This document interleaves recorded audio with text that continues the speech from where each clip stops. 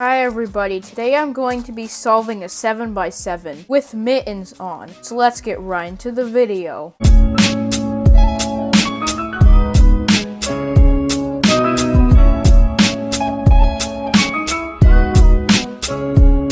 Okay, so I'm going to be solving a 7x7 with Mittens on. This is the YJMGC 7x7. I will link it in the description. It's an amazing cube. You can go watch my mains video if you want to hear more in depth about it. Anyway, I'm going to be solving this with Mittens, and this will probably take me a while. I'm going to see how fast it will take me. I suspect it will take me at least 20 minutes because it's just like super hard even to make one turn. But what I'm going to do is I'm going to switch to my solving angle so you get kind of a better view and I don't have to solve in front of the camera. So anyway, now let's switch to that. So I've moved the camera and I'm going to be using a stopwatch since it will probably take me more than 10 minutes. So anyway, now let's get it scrambled.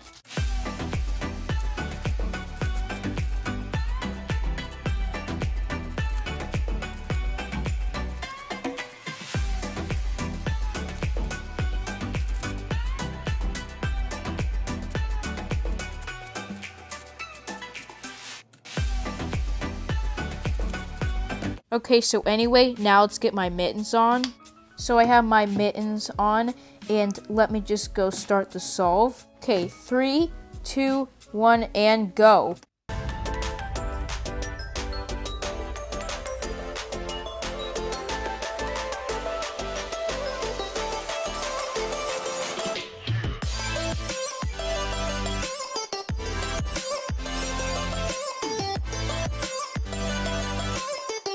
Okay, so I just finished the white center. I believe it's been around a minute or two, and yeah, it feels pretty good to be done, but it's been pretty hard so far and pretty tiring.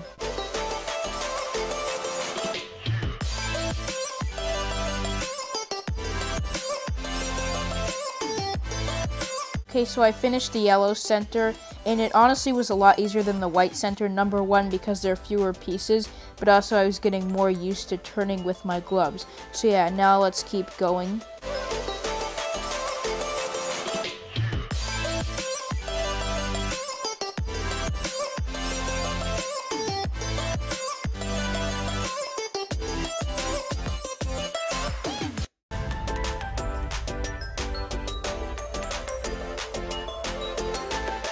Okay, so I just finished red and green, and honestly it went pretty well, a lot better than white and yellow because there are fewer pieces and because I'm getting more used to turning. Anyway, now let's continue the time lapse.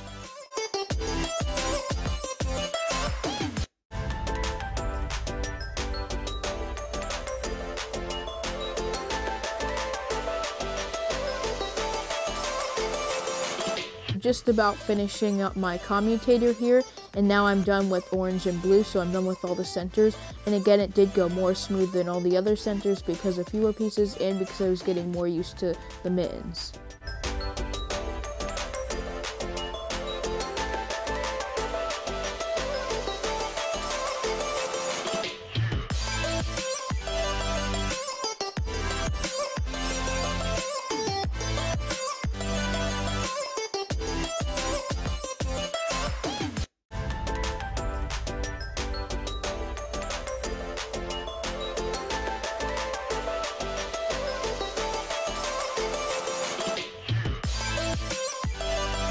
So I'm now on to last 4 edges, and honestly I'm very happy about this because the first 8 edges honestly were super hard because they for some reason were just harder than the center. So anyway, let's keep going.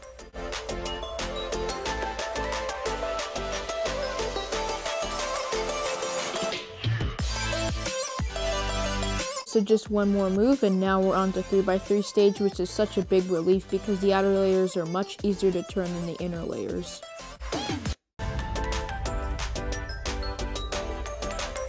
So just finishing up the LLO, and it looks like we have an F perm. So anyway, let's see, let me just go do the F perm.